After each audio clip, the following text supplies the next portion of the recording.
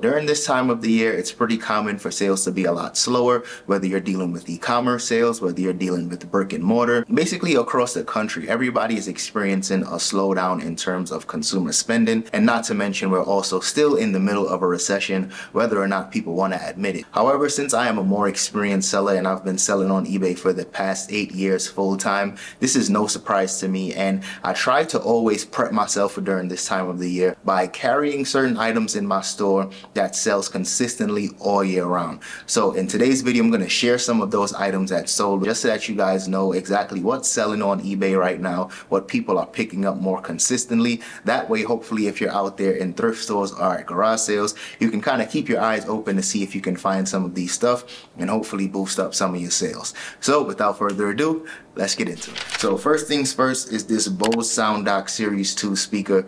I actually sold 2 of these in the last 90 days, and 2 of them actually sold to one person. So I'm not sure if they actually was buying them to resell them themselves, probably doing that eBay to Amazon thing that a lot of people are doing. I'm actually going to make a video on that pretty soon because that's something I'm trying to get involved in as well. But able to sell these Bose speakers for 80 bucks, mainly because I had the remote and the power supply. Now, sometimes I come across just the power supplies in thrift stores. Sometimes I might just find the speaker with nothing else, and then sometimes I might just find the remote for one of these sound docks as well. So I usually always try to pick up separate pieces anytime I can, and I'll always just bundle it all together because it always adds some more value. And for those that are specifically buying it for themselves, people are willing to spend a little more money if they know they can get the remote and the power supply and they won't have to buy them separately. But as a whole, Bose is a really good brand to just always be on the lookout for. Older Bose, newer Bose, they always sell pretty good. Next up is this Google Nest carbon monoxide smoke alarm, and anytime I find these,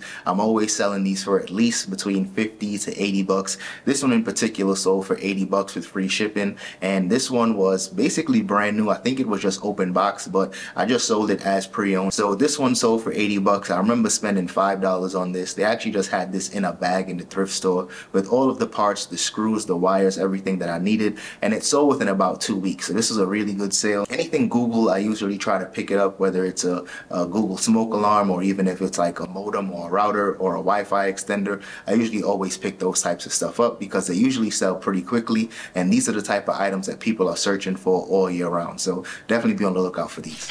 Next up is this Yamaha receiver, and I love selling receivers and amplifiers and a lot of these bigger items because most people, when they're at thrift stores or even at garage sales, people tend to shy away from picking up more bigger, heavier items, mainly because they might be afraid to ship it. They might not have the box for it. But for me, I usually always pick them up if I can get them for a good price, and I usually try to spend anywhere between 20 and 40 bucks for these. This one I spent 15 bucks for it, and this one sold for 100 bucks, and I charged $28 for shipping.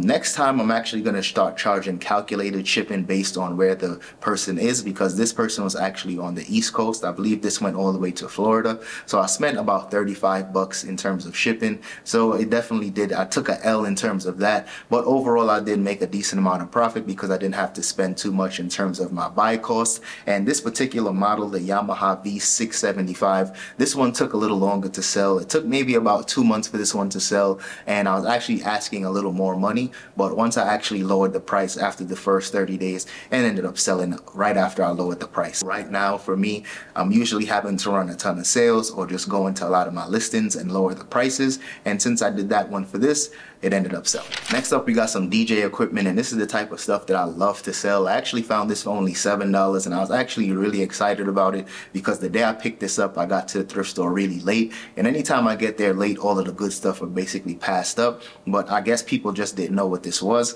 But this one is actually from Serato. It's called the Hercules DJ Control, and this one was in really good shape. It even had the USB cable and a nice case with it as well, and this one sold for 70 bucks plus shipping, and I only spent $6.99 for this, so this was a steal, and it sold within about 3 weeks of picking it up. So this is also the type of stuff that I love selling. I love selling audio equipment, especially things from Serato, Shure, Yamaha, those types of things. I just love selling because they usually sell pretty well, and those types of audio equipment, they usually hold their value. I think when this came out, it was probably well over 100 bucks. This is definitely more of an older model, but these types of stuff always sell pretty well for me. And just as a pro tip, you always want to make sure sure that you're including a little USB cable with these, because if it doesn't come with one, most buyers are going to have to, you know, either use one that they currently already have, or they're going to have to buy one separately. But for me, anytime I'm selling things that need a USB cable, I always try to include it with that, just to make my listing stand out and just to make the buyer not have to, you know, worry about needing any additional accessories. And I actually found a whole bag of Simply Safe alarm products, so I ended up parting all of it out. This one is the extra siren security system for Simply Safe, and this one sold for 50 bucks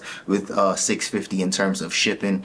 And this was actually brand new in the box, so I listed it as brand new, and it sold really quick. I think it sold within about 3 days of me listing it. So always be on the lookout for things like this, because when it comes to setting up alarm systems, you can actually just purchase all of the pieces individually, even if it's used, and just kind of add it to your at-home security system. So people are doing that all day long. I know buying the actual pieces separately are super expensive, so definitely be on the lookout for alarm system stuff, because they always sell for me pretty well, especially Simply Safe products. Next up, we got this Guitar Hero guitar, and this one is actually for the Nintendo Wii, and anytime I find these, I usually always grab them up. I remember there was a time when I would see these pretty often in thrift stores, and I would, you know, see people kind of fight over them or try to grab them really quick, and I never understood why, because for me, I was kind of afraid to ship them. But at the same time, now that I realized how to ship these safely, I've been shipping them out all year long. I usually sell these anywhere between like 40 to as much as 120, depending on which console it's for. Usually the PlayStation and the Xbox ones sell for a little more money. Buy cost is usually anywhere between like $4 to $8. Usually I don't spend more than that. Another pro tip is that I always try to include a strap. So sometimes I might buy, you know, a couple guitars and they might not have the strap, and then I might go into a thrift store another day and I might just find a bag of just Guitar Hero straps for like $2, and I'll just always try to include the straps and the back covers to always just add a little more value to the Guitar Hero guitars, because they usually always bring in a decent amount of profit. Next up, we got this Rode Video Mic Pro, and this one was just something else that I love selling. This is actually some, I guess you can call it audio slash camera equipment, but I love selling older cameras, older audio equipment, just things that people are going to be using, especially creators. So this one sold for 65 bucks. I actually found 2 of these Rode microphones, but since it was such a good microphone, I decided to keep it for myself. But this was a crazy day. I remember finding both of these in the bag,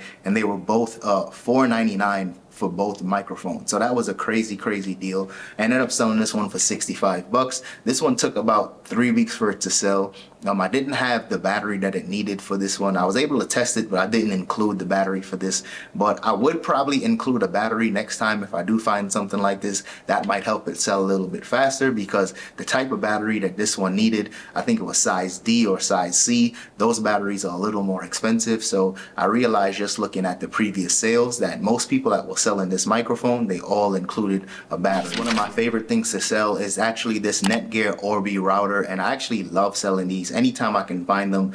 Usually when I do find them, they're usually in a set. My buy cost, I usually try to keep it somewhere between 5 and 15 bucks, depending on how many are included, and I usually will always part them out. I never sell it as a complete set, mainly because I can make some more money if I part them out, sell the router, and I sell the modem separately, and these usually sell pretty quickly for me. And this is also something that I always try to bundle with an Ethernet cable and the power supply, just so that I can add a little more value and just make it easier for the buyer to choose my listing over the hundreds of other listings that's basically out there. But the sell-through rate on these Orbi routers are really good. I think they're well over 100%. So anytime I find these, I usually sell them for anywhere between like 40 to as high as about 60 to 70 bucks, depending on the model. This one sold for 50 bucks because it was the V2 version, so definitely keep that in mind. But for me, selling things like modems, selling things like audio equipment, I sell these types of stuff all year round, and it just kind of makes my store a lot more consistent, a lot more stable. And since I made the transition selling more electronics as opposed to selling more clothing, I just enjoy selling on eBay a lot more, because